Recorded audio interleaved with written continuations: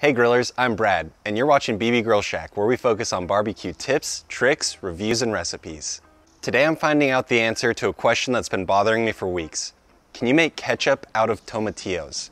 I'm not really 100% sure where the idea came from, but for the last couple of weeks I can't stop thinking about tomatillo ketchup, and I don't know why.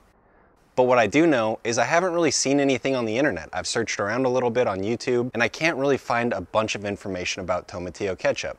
I've also never made tomato ketchup before, so this is going to be my first time making ketchup, and it's going to be my first time making tomatillo ketchup.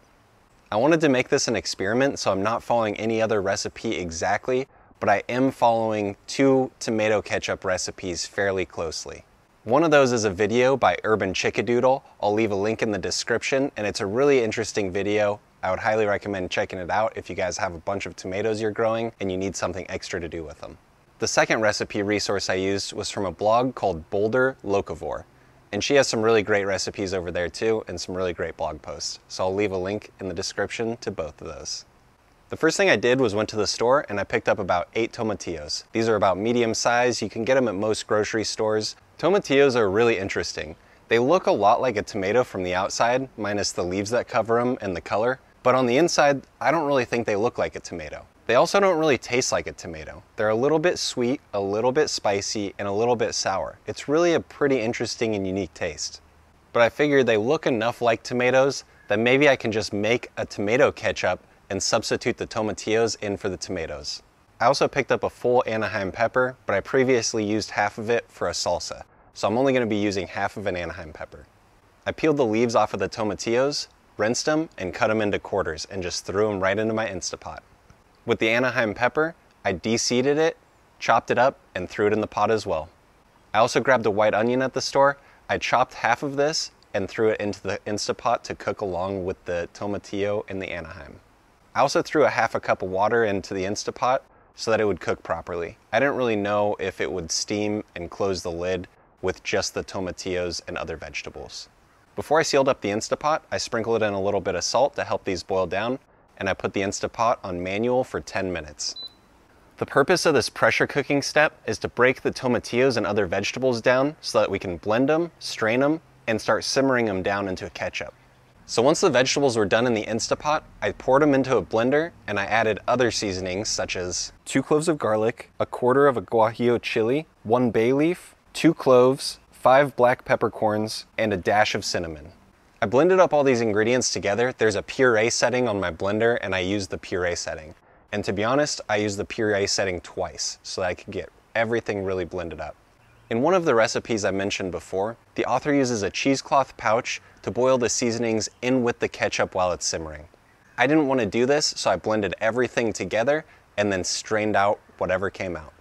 The straining process for this puree is pretty easy. Just pour it through a fine wire mesh strainer and then use a spoon to agitate the mix so that you can filter out all of the seeds and skin. Lastly, I poured the strained puree back into my Instapot, turned it on sauté, and added a few more ingredients such as some more salt, some white vinegar, some apple vinegar, a few splashes of Worcestershire sauce, a squeeze of lemon juice, and about a quarter cup of honey. Ultimately, I didn't really follow a recipe or keep track of most of the ingredients that I put in here, as this is kind of an experiment. I think in hindsight, I should have put more vinegar and more honey, and it was kind of apparent right from the get-go that I should have used a little bit sweeter and a little bit more tangy ingredients. Boil down the ketchup until you think it's thick enough that you want to store it. I stored mine in a glass jar using this turkey baster. I let this cool in the fridge just to find out that it wasn't thick enough for me. So the next morning, I woke up, poured it back into a saucepan, and I boiled it down further. After it got a little bit thicker, I put it back in the same jar, and you can tell that I've boiled away actually quite a bit of the moisture in this. I put this jar back in the fridge to cool down because personally, I don't like hot ketchup. Now it's cooled down, so I want to do a side-by-side comparison with some traditional Heinz style ketchup and see what the differences are and see if one is better than the other and anything I can learn from this experiment. I also want to do a dipping taste test. So I'm going to run to the local fast food store, pick up some of America's most famous fries, and I'll be right back to do the taste test. So this is the Heinz ketchup. This is the Tomatillo ketchup I made. Let's go ahead and test mine first, then the Heinz, and then we'll test mine again.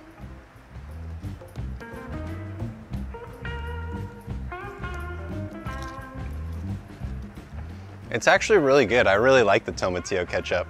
You can kind of taste the sourness from the Tomatillos and their unique flavor. I think I should have used a little bit more vinegar. It's lacking on the vinegar. But when I said before that I didn't use enough honey, I think I was wrong. I think I used just the right amount of honey. I think it's just lacking a little bit of vinegar. Let's do a little Heinz palate cleanser. The Heinz flavor does pop a little bit more. It's a little bit more sweet than my ketchup, and that vinegar also pops really well. Let's go back to mine so I can get another taste test after the palate cleanser.